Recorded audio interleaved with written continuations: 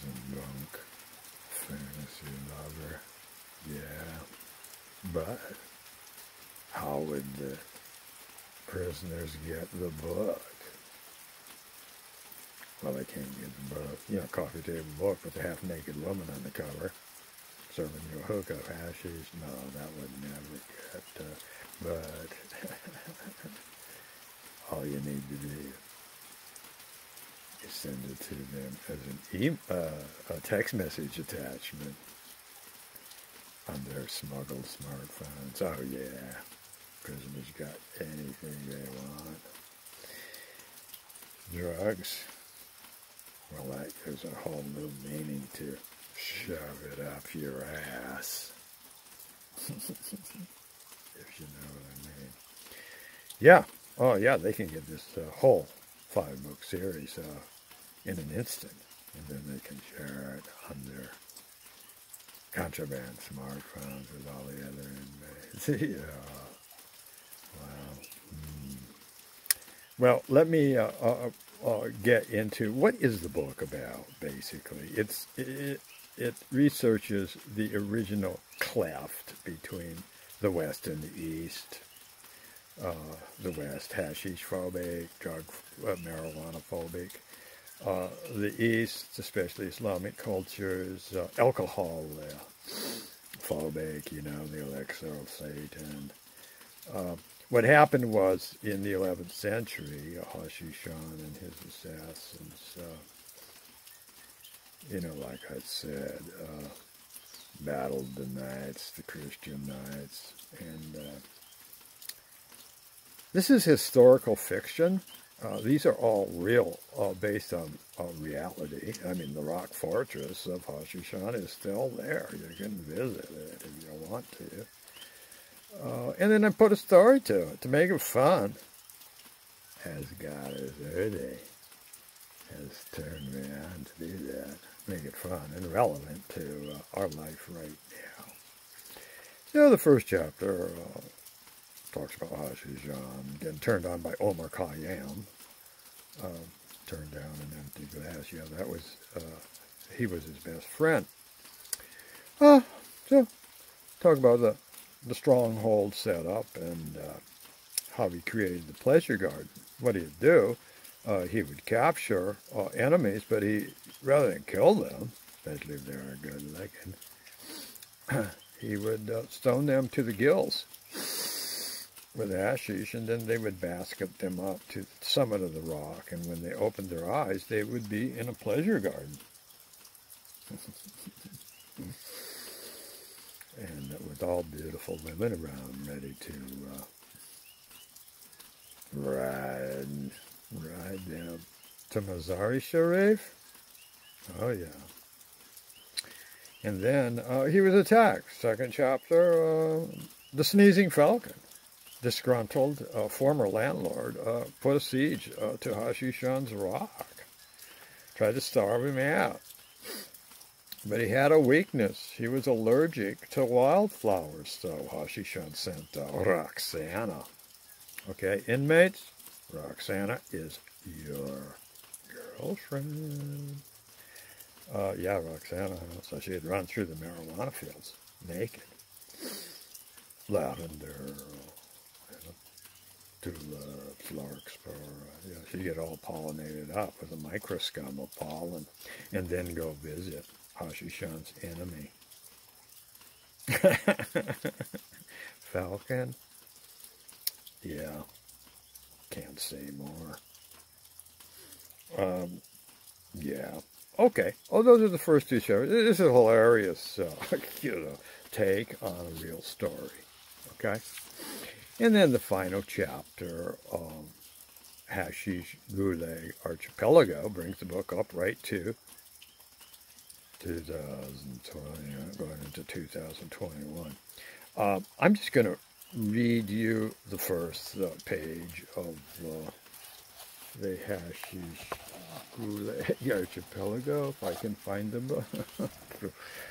Yeah, in this, I have a sophisticated setup here. On my porch in Hawaii. All right. Well, let's, yeah, there's the hashish Gulag Archipelago. Oh yeah, Emerald Triangle, Northern California. Hey.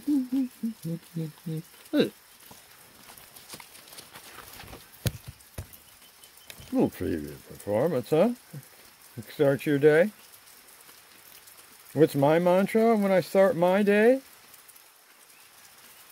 How much fun can we have on planet Earth today?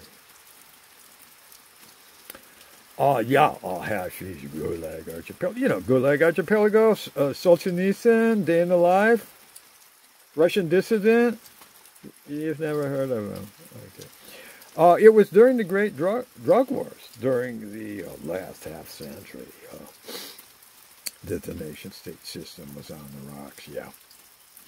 And they were looking for an excuse to bash some people, common people.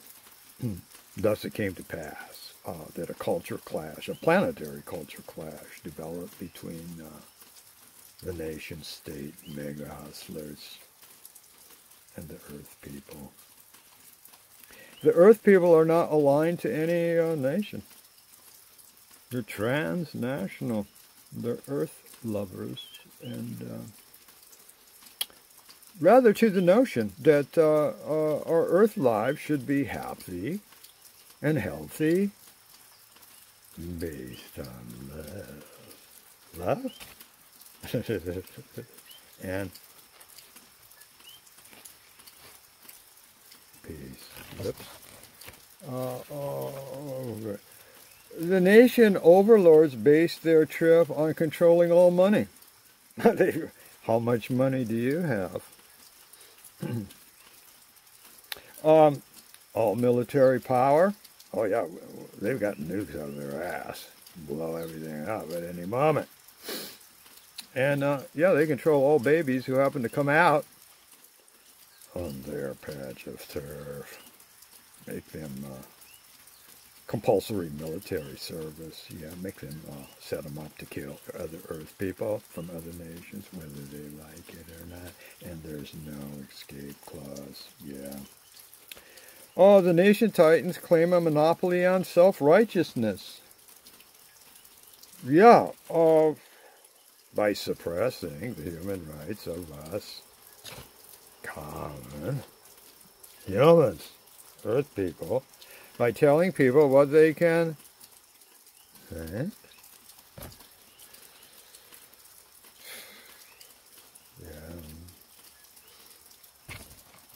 feel, and well, they can even put in their mouth and swallow. And in this way, the nation overlords continue to live high. Oh, all those whores, huh? Oh yeah, let's pick up the phone. Escort service. Oh yeah, I'll bring three babes over. I'll have one African American, one slender Chinese babe with little tits, and don't forget, you know, ex-junkie from New York. Yeah, they fuck so good. Yeah, they party hardy. And where and when and how they like, and from their point of view. You know what? Damn that wartime cannon fodder. Those peasant suckers and losers back in the ghetto. All right, that's a taste, you know. It's a poem. It's written in poetic stanzas. Yeah, it goes on for about 20 pages.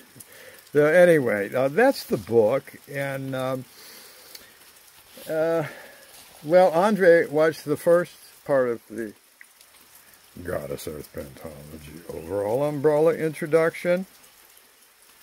I live in a rainforest. I got to take an umbrella wherever I go.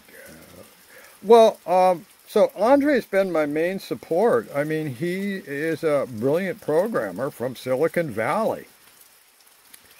And base pay for him is $160,000 a year. All you people on food stamps, like me. Try to wrap your mind around that. Andre's pulling in $3,000 a week. So, he quit his job so he could make room in his life to support the vision of the Earth people. And he's come over and hung out with me. I can't remember how many times, 6 or 7 times in the last 5 years. And, parked the Tesla at home and rent a red Mustang convertible. It's a Hilo airplane. And we just like burn up the big island in our Entheogen Buddha hiking club. I said to tell you what entheogens were. Marijuana, hashish, not addictive, LSD, ecstasy. I got to be careful taking ecstasy because I give all my clothes away. The first person I see, just wear some raggedy clothes when I trip on that, My favorite, 2CB. Ibogaine. Ayahuasca.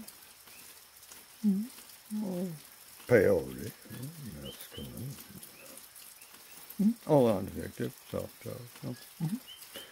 Entheogen Buddha hiking club. I can't say more.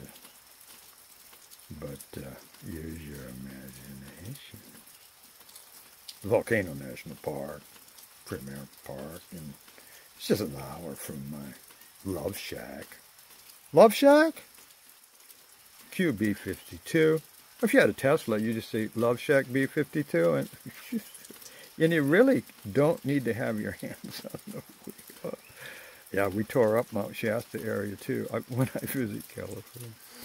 Yeah, and the other real pillar that has really got this project to where it is Robbie. Well, who is Robbie? Well, Robbie is a gorgeous transgender goddess. How gorgeous? Look.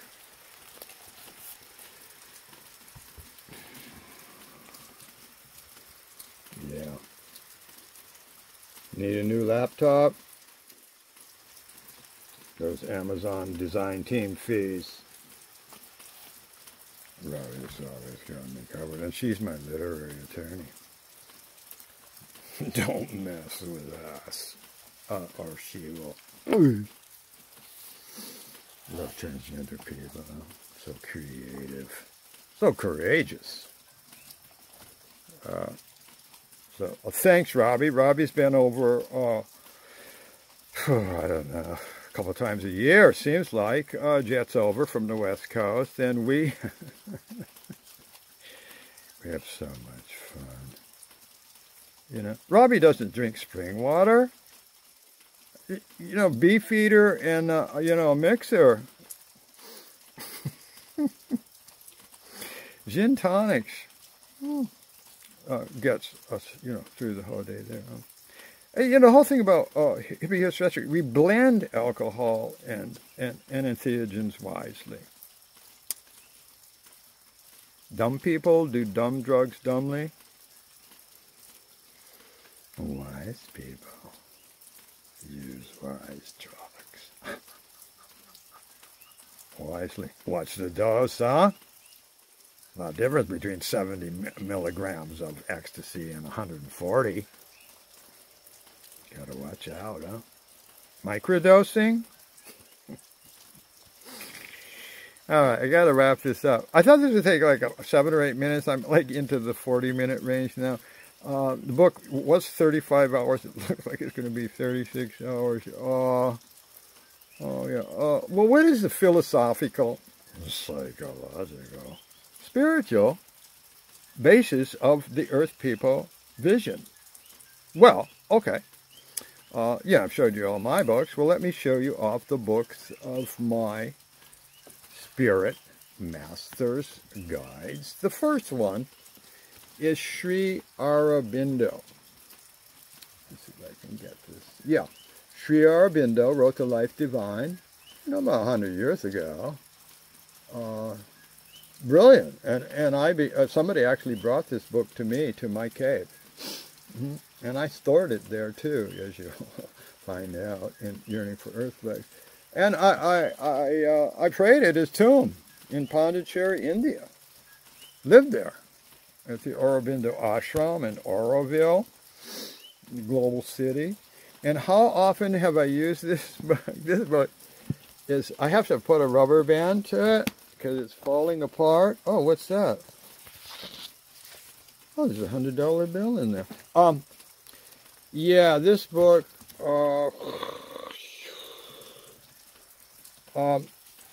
if I were a Christian,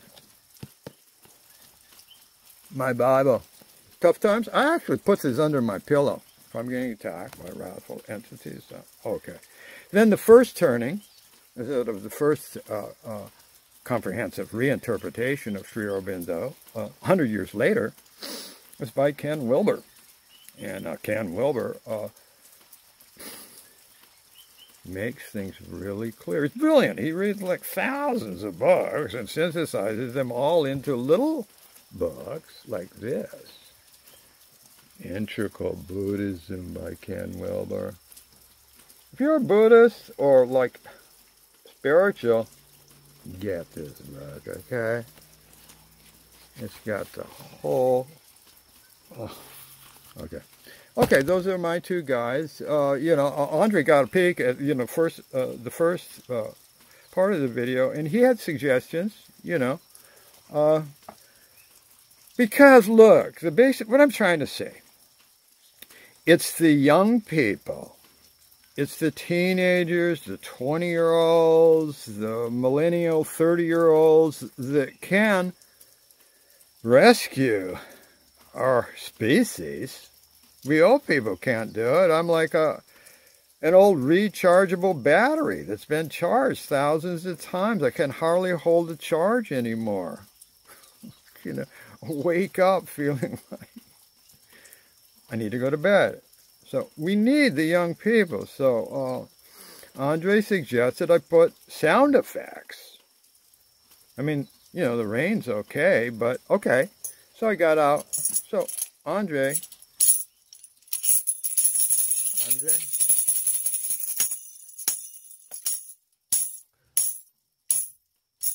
Okay, so we did the sound effects. And what else did he want me to do? Oh, the Ethiopian Buddha Hiking Club, we talked about that. Oh, how we run the club, we run it on a fun meter. What's a fun meter? Well, it's like a clock. It goes from 1 to 10. And we have to be having as much fun. It's got to be 7 to 10 on the fun meter. If it goes below 7, we change what we're doing. Yeah. So a fun meter, good guide. Yeah, put one of those in your third eye. Just put the fun meter here. And, yeah, okay, the fun meter. Oh. Well, he wanted to tell you a little bit about how I live. Okay. I live on a 90-acre gorgeous estate here, private property, and 1,000 feet on the slopes of Mauna Loa volcano. And I live just 1 hour from, the Volcano National Park, riddled with hiking trails. I know every trail. And good place to trip. Out on nature.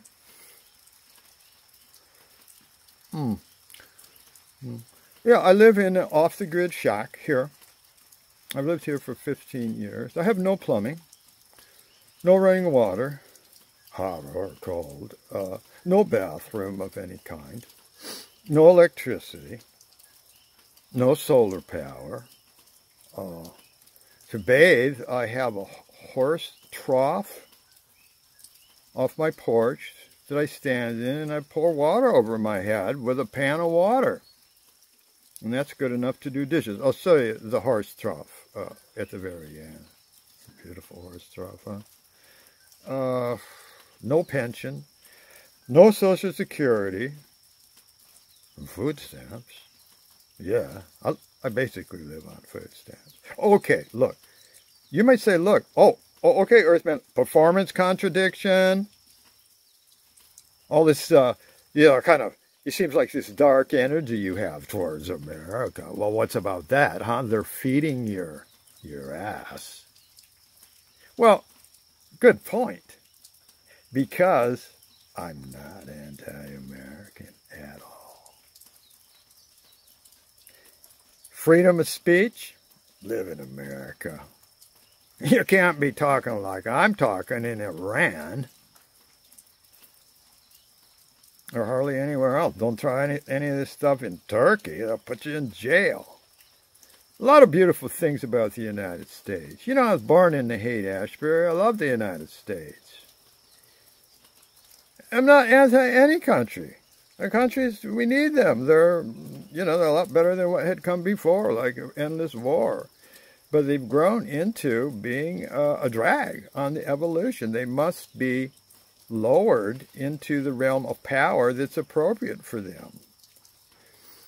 And the Earth government is more appropriate. You know, the post-United Nations. Think the United Nations running things. The Earth could be saved. Or if some of these leaders take a trip of acid at Burning Man and get a life, open their goddamn eyes a little bit. I'm not anti-American. I'm pro-Earth. Pro-Earth. Yeah, the countries are okay. They just need to be relegated down the power chain. So they can't war with each other. So they can't starve each other to death. They can't kill their own citizens by the millions. Yeah. So thank you for food stamps. And thank you, Hawaii. You know. Oh, you're generous. Aloha. Yeah, that's real, huh? Well, yeah. This year I got 6. I make a contribution to the mortgage payment. I mean, it's 90 acres, huh? Of $250 a month, and I got 6 months behind. I just couldn't, had no income, no source, and the owner of the property said, look, Earthman, you seem to be worrying way too much about your contribution. I will never ask you to leave my estate for as long as you live. Relax.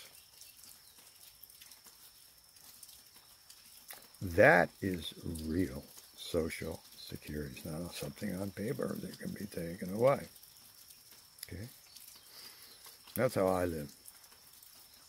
Give me a handshake. Give me a word. You know.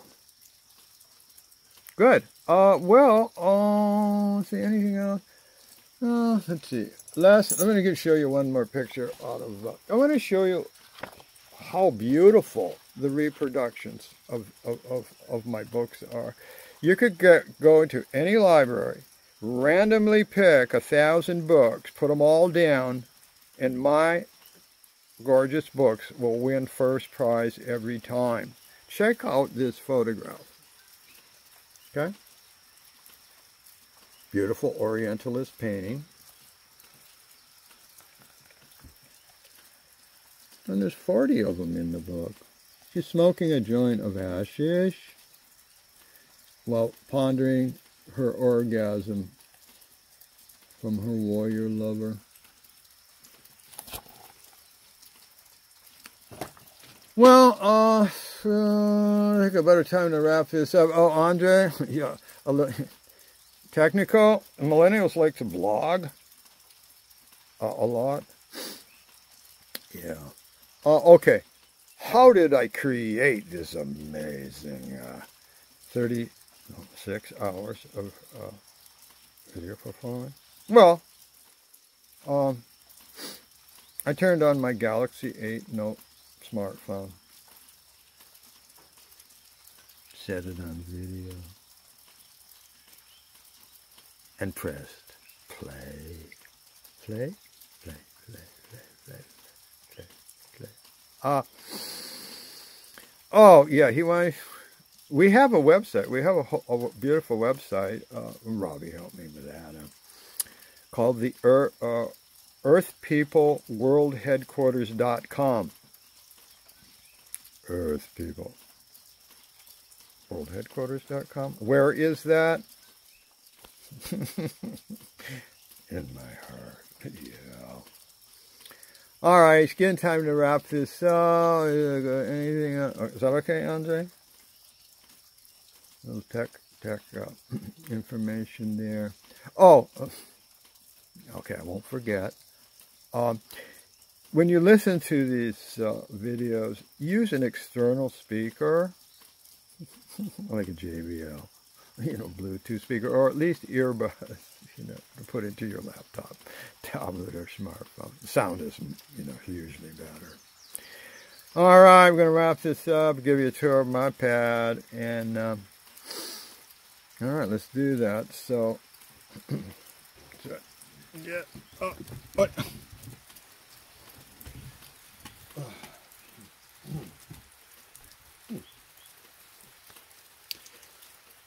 Well, here is my sophisticated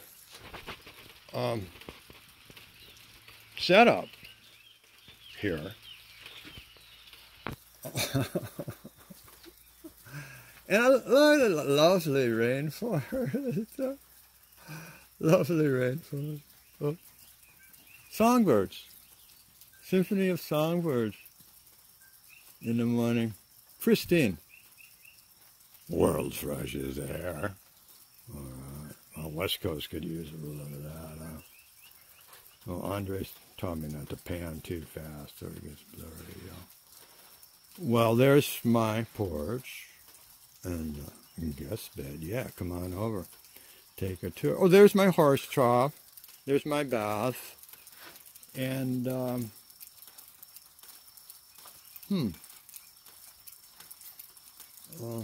water off the roof. Don't have an eaves trough. That will probably help a little bit. And from there, I, get water to do my dishes. This is my kitchen. Spring water.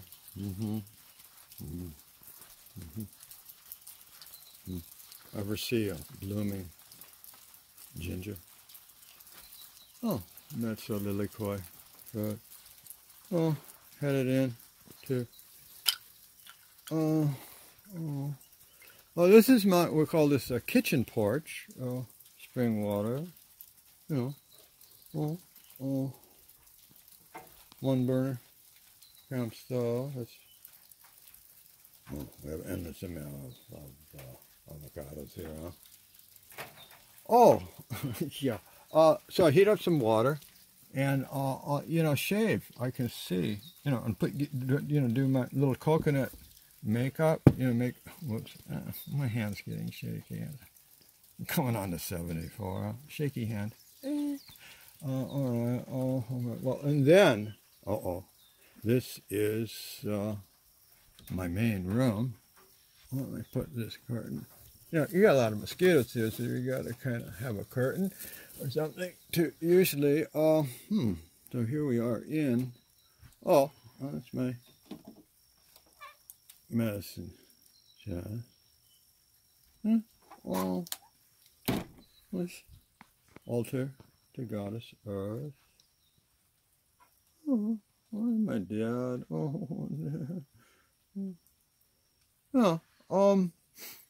So I've covered the inside of my kind of a crazy micro monastery in a way with tonkas. Yeah, love tonkas. It's like floor to ceiling tonkas, mosquito net. This is where I work. I don't have a desk or anything, without. Oh, there's another picture of Rob. And my books. And I love crossword puzzles, okay? I mean, this, look, I mean, it's, the goddess, huh? Crossword puzzles. Yeah. Oh, there's my closet. There's all my clothes. Because my guru, Alma, the hugging saint. And, yeah. So to wrap this up, enjoy Goddess Earth Pentalogy. Yeah. And hope it turns you on. And I hope she turns you on. Like help us out. We need the young energy. And, yes. So, lots of love and peace. And stay beautiful. And stay crazy.